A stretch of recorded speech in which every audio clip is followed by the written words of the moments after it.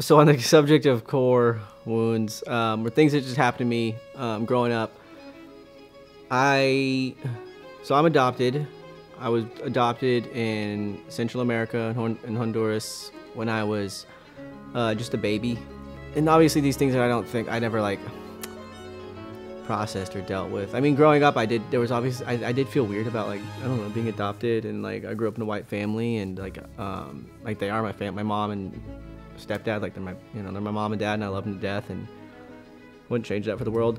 But it doesn't mean that I didn't deal with like I don't know, just feeling weird, and even looking at it now as like a 31-year-old guy, I feel weird about being adopted because it makes me feel like just like right then there and there as a baby, like I just wasn't good enough, I wasn't wanted, and so they're like, I know it's not like here, take this kid, but yeah, it's like I don't know, it's like for me it's just sad to be like, they were just like bye, because I have younger siblings that did grow up with my birth family, and it's just a sad thought. I don't know why. Like, I'm grateful that I grew up where I grew up with my family and for all the opportunities I've had. But it doesn't change the fact that I just like I feel like this sadness about it. And I think like for me, like especially doing 12-step work and then like working therapy, like I boil it down to like I've always just struggled with like not feeling good enough, whether it's in relationships,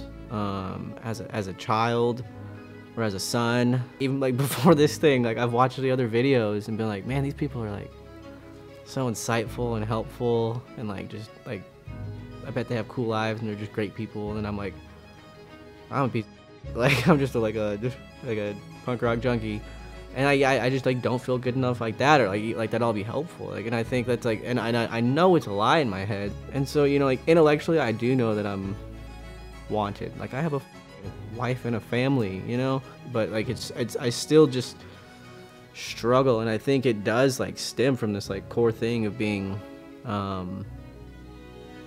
given up for adoption. And again, I don't know the circumstances. Like maybe at the time my birth mom couldn't just deal with having another kid, two kids. I was born with an identical twin, so yeah, like I don't know the circumstances of why exactly I was given up for adoption and all that, but it does, I think, like I wouldn't say like imprinted. And I've talked to other people who like have more insight into like the science behind trauma and adoption, but yeah, at the time, and there's in the newborn stage, when they're like bonding with an adult presence, specifically like a motherly figure, like I was just being moved around like foster care. I didn't have that. So like I know that on some like biological level as a kid, like I just didn't receive that, and I know that that affects me today, and I know that that's why it affects my thinking, right? I believe that's why it affects my thinking today like that. Like going into everything, I still struggle like with like, man, I'm just not good enough for this, or like I'm not gonna be wanted here.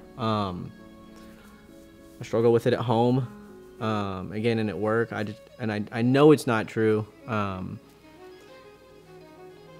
I also know that like even if it is true, like that I am good enough to be in whatever situation or doing whatever I'm doing at the time, right? But I do think that like me being honest and aware of that, it's like very important, because if I'm not honest and aware of those feelings, then like I'm not gonna get any work done around it, right?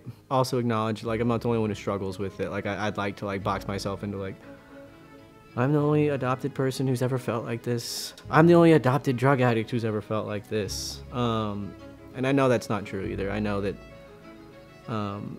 people deal with similar things, maybe in a different situation, and have found ways to like become stronger from all that. Intellectually, I know that I am good enough and that I am wanted. And it's just like putting that into my daily life moving forward, I think is super important, so that I can yeah, I don't know, I guess just like be free of like that like hanging over me, because like my addiction is hanging over me, but I still do struggle with like just that thought in the back of my head.